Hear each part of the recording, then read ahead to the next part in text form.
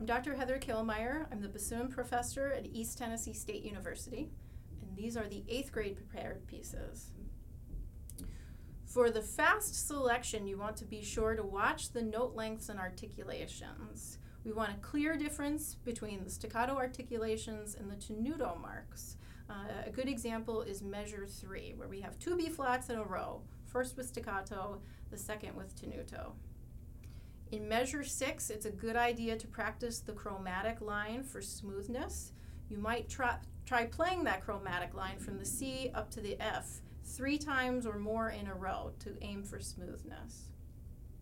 If your A naturals crack, which is typical of A naturals on bassoon, you want to either flick the note or half hold the A natural with your whisper key.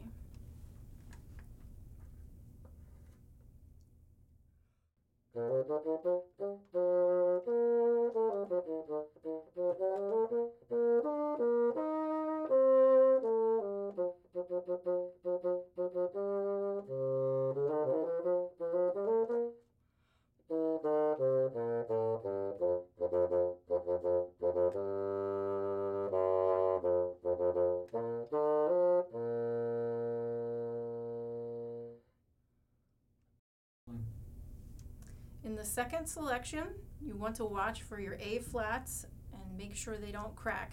A flats usually require less half hole than G naturals, maybe even only a quarter uncovered. You also want to make sure to add your resonance key on all your Gs that occur on the 4th space. That tends to be a very sharp note on bassoon, and adding that resonance key will help us bring the pitch down.